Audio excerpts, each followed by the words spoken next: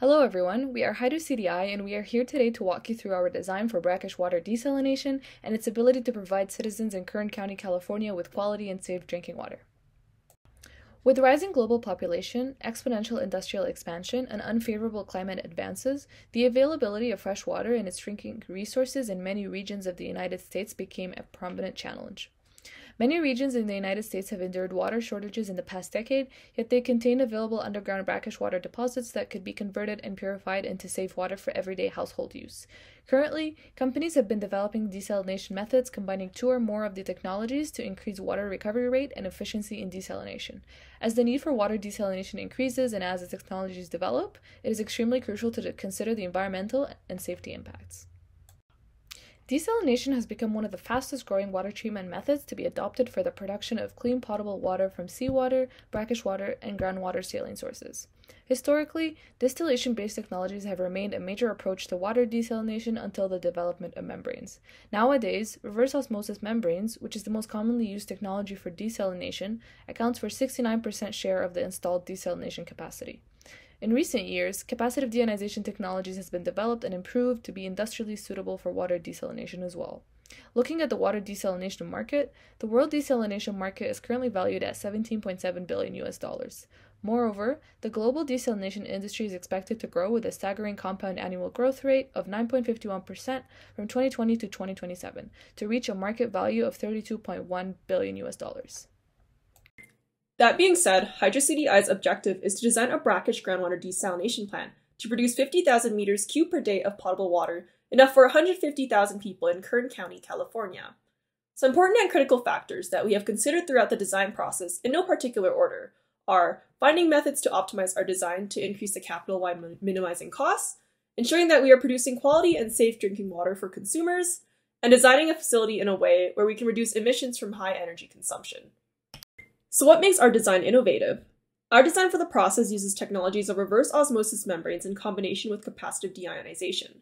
This hybrid design will help mitigate major challenges of membrane desalination, which include high energy consumption and large brine disposal concerns. We can see that throughout this process, some other major units of the design include water pretreatment, water post-treatment, energy recovery devices, and brine recycling and disposal. Now, what exactly is reverse osmosis? Essentially, it's a process where water is pumped through a membrane and moves from an area of high concentration to an area of low concentration. The membrane removes ions from the brackish water and produces a purified water stream called permeate. Our units are designed as an array consisting of pressure vessels and membrane elements, which numbers can be manipulated to optimize the performance. Last semester, we used a simulation software called WindFlows by Suez Water Technologies and Solutions to help design this unit, and we were able to validate this model through the RO governing equations. Additionally, to optimize the lifetime of RO membranes, water pretreatment is required to prevent any scaling or fouling. Lastly, for our design, the RO unit has a total recovery rate of 75%.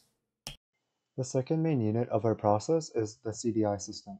The CDI removes ions from water using a voltage between a pair of electrodes.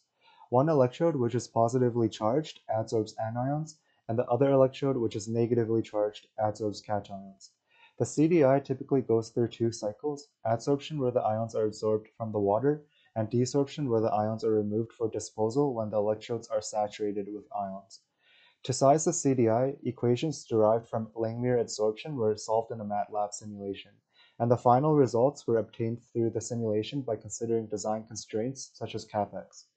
The main parameters of the CDI unit are the operating voltage at 2 volts, a total of 130 CDI stacks, and a power requirement of 0.67 kilowatt hours per cube.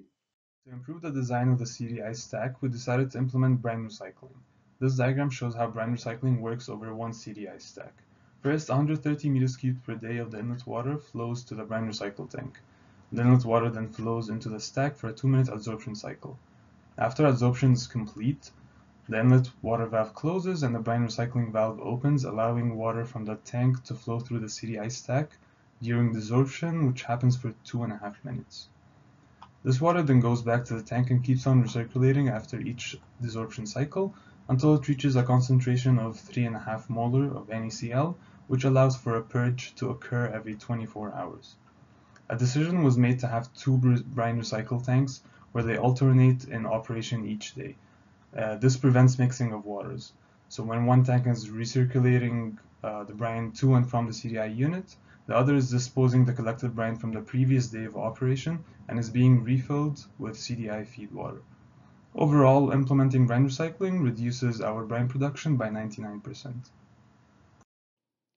A summary of the profitability analysis for our plant is shown in the table above, along with a graph showing our projected discounted cumulative cash flow.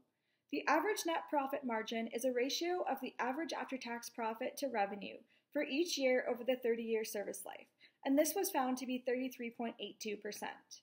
Net present value is used to determine how much an investment is worth by finding the value of all future cash flows and discounting this value to the present. Since our NPV is positive, this investment is profitable. Next, the minimum acceptable rate of return is the minimum profit that an investor expects to make from an investment. For a new process in a new market with a high level of risk, a good value for MAR is 24 to 32%. The discounted cash flow rate of return is defined as the interest rate that results in an NPV of 0. Since our DCFRR is greater than our MAR, the investment is profitable. Finally, the discounted payback period is the number of years that it takes until the accumulated discounted net cash flows offset the initial capital investment. For our plant, it will take around 3 years to break even from the initial investment, while considering the time value of money. A sensitivity analysis is completed to evaluate the impact of changing revenue, variable operating expenses, and fixed capital investment on 3 measures of profitability. Tornado plots like the one on this slide are used to show how much each profitability measure deviates from its original value when each parameter is changed. This plot shows that net present value is most sensitive to changes in revenue. Revenue and NPV are directly correlated, and a 20% change in revenue changes the NPV by around 70%. Lastly, I will discuss the social, health, and environmental considerations of this project. For the social aspect of the project, we aim to combat water scarcity by sustainably providing potable water for 150,000 people, and we are generating around 170 jobs in Kern County. For health, we will ensure that our water meets the California Secondary Drinking Water Standards. For safety, we aim to ensure the safety of all operators on site and in the nearby surroundings.